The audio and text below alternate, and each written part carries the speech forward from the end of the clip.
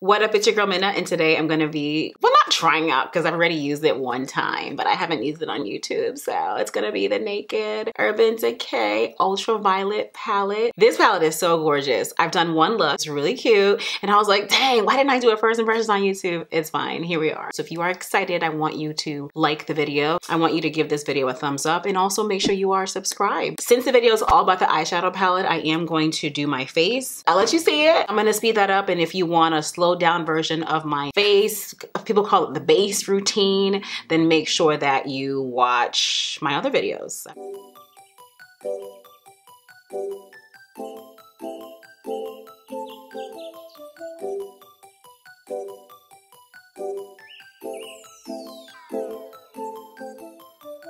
Then she met me at the college. Her friends play my songs and they been following me. Yeah, I don't like to do that much explaining and talk. And now in my crease, we need a transition color. I'm gonna use this Tarteist Pro Tarte palette, Amazonian Clay palette, that's the name. And then the color I'm gonna use is called Wispy. So Wispy right here is a transition color. Transition colors are always important. This is just my technique. Oh, I forgot to set my brow bone, but I did use the e.l.f. concealer, and that one it dries pretty fast and it dries matte. So when I blend this into my crease, I use this fluffy brush because I actually want it to spread. I don't want it to just be in one tight area. Hence why I'm also like bringing it up into this area. This is all gonna be blended once I put my powder on my face, so don't be alarmed. Very, very important, okay? Just back and forth motions. I'm literally winging this right now. I really don't even know what direction I wanna go in. But I do know that my crease, I just prefer when my crease is really deep and it just ties the look together. People do their eyes differently. I believe that the crease needs to be transitioned. You don't just jump in with like some Frosty the Snowman, who knows what kind of color. And there's purples and blues in here that I'm gonna stick with. So in my crease, in this same Tarteist Pro Amazonian, you heard what I said last time, palette, I'm going to take Drama, which is a dark purple, because there isn't a dark purple matte in that palette. So let's just get this identified here. And I'm gonna use that palette on my actual lid. So if you think about it, this is Whimsy again, just to transition this. If you think about it, I'm using this as a companion palette to the Urban Decay one. So that Urban Decay palette for my skin tone, I cannot use from beginning to end. There's gotta be a companion simply because of the transition colors, which none exist in there for me. The crease colors, there's no crease color in there that I can use. All right, now I'm gonna use my fingers to apply these colors, and I'm gonna look down because the last time that I used this, I recall some kind of fallout. This is the color Purple Dust. Now, I normally don't put shimmers in my crease, but this palette is full of shimmers, so here we are. And right here in the front, see how I like isolated the eye, stretched it out a little bit, and then I'm placing it right there, right in there. I'm gonna bring this up some more. Wow, this is beautiful. Whoa, wow. Talk about pigment. This color could really go all over the lid. All right, to bring this crease together even more so, I really have to add more purple, and there isn't, again, like I said, an appropriate transition color. So with Drama again, I actually need to mix Mod with the Drama because I need the purple to be lighter. Blue and purple complement each other. So that is why I'm choosing this purple color to put in the crease. It looks pretty dark because of Drama. So I'm taking some more of Mod to lighten this purple up. Could have taken a different color entirely, but here we are. Just to deepen that a little bit. And then I just smudged that blue shimmer color. What's it called again? Euphoric. No, that's not. Purple Dust. Purple Dust. Like what? That's not what it's called. Take some more of Mod. I want this to be a little brighter. I'm gonna apply the color that's gonna go right in the middle of my eye. And I want that to pop. I like this color Lucid so much. When I used this the first time, Lucid is so pretty in the tear duct. So I'm gonna save that to put it there. That leaves Warning. Okay, so here we go with Warning. Girl, that is the color Lucid that I was telling you about. Look at that. Now that I see it, I wish I would have put it on my lid. Like, I'm gonna use the palette again and again, and I'm gonna put the color on my lid. This palette is full of shimmers.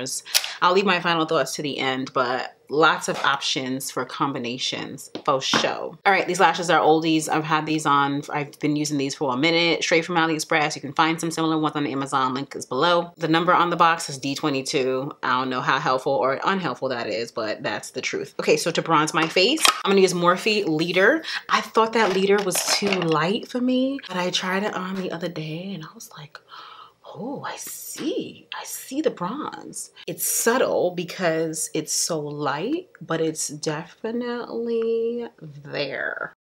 Like I can see that. Now this is the first time that I used that foundation because I got a darker color. That color is Java because I have truffle. No, truffle was the first one I have. I have deep bronze and I feel like deep bronze is too light for me. So I got Java, but I feel like Java is too dark. As I was working it together, I thought it was bringing it, like making it work. When I first put it on, I know you saw it was like, whoa, mad dark. And that's fine because I highlighted, but I still feel like it's too dark, or perhaps it's the undertone. That was neutral. Maybe it's the undertone. I don't know. Something about it is just not working out for me. This is the foundation I'm talking about. But, you know, we managed to bring this together. I am going to do bottom mascara, but I do leave that for the end. So to highlight, this is going to be the CoverGirl Super Stunner True Blend. I love this, man. This color is so good. Pearl Crush. And it's a very silvery gold. More silver. And I like that it contrasts the eye. I don't always want a gold highlight. I like a silvery gold. There's a little bit of gold in here, but not a lot. More silver. Just looks really, really pretty. All right, so for blush, I'm gonna use Mena Cosmetics, Clay Too Much, and then Peach for the Stars. I like to layer these, okay? If you have my skin tone, Peach for the Stars by itself is not gonna work. Definitely wanna do the layer, but if you're a lot lighter than me, Peach for the Stars by itself is so gorge. And you can use my code at the bottom for a discount if you'd like. Now I'm gonna put Peach for the Stars and focus that right here in the front. Look at that. Oh, yes. A little frosty, the snowman situation, but focused on the apples of the cheeks. For the lip, we're gonna get a little, oh, let me do my bottom mascara, hold on. Alrighty, and now for the lips. So Maybelline's got these awesome coffee scented lips out, and these are added to the original matte ink line. Love these so freaking much. This is the color Cocoa. I'm gonna go buy the rest of them because they're just that awesome. I'm gonna put Chai on the inside. Do I have lipstick on my teeth? Oh my God. No. Make sure that is cleaned up so that it doesn't touch my teeth. The thing about these super matte inks is that they don't dry down powdery. They don't dry down completely dry. They dry down in a satin fashion. So if you look at my lips, there's a little bit of a shine to it. That's what makes it satin. I don't want to put a gloss on top. I think it'll mess it up. I could have went a lot more nude with the lip, meaning the outer part that looks like a lip liner. I could have gone with something darker, not so caramel-y or like red. It's kind of like a red. I don't even know. Like the outside doesn't even look like that. And then you put it on, it's like, oh, kind of caramel. I could have gone with that. I like how this looks. I like this lip as an ombre, nude, brown girl friendly mix. I know it might look like it's a bold and a bold, but I like it. So when it comes to my thoughts on the palette, absolutely love it. The packaging is gorgeous. I've only recently gotten my hands on the Urban Decay Naked palettes. This was sent to me, not sponsored, but NPR. And I do like this palette a lot. There are a lot of options for lid colors though, not for crease colors. So this is the kind of palette I would call a companion palette. You're gonna need something else to grab to be able to put colors in your crease. As you saw, I did with the Tarte palette. You can use any palette, but you do need crease colors. Now, it is very unusual for you to see me use shimmers in my crease. And when I say that, I'm referring to right here and right here because I did a halo. This is in my crease in a sense because I never put shimmers back here. Like, that's like a what, you know? But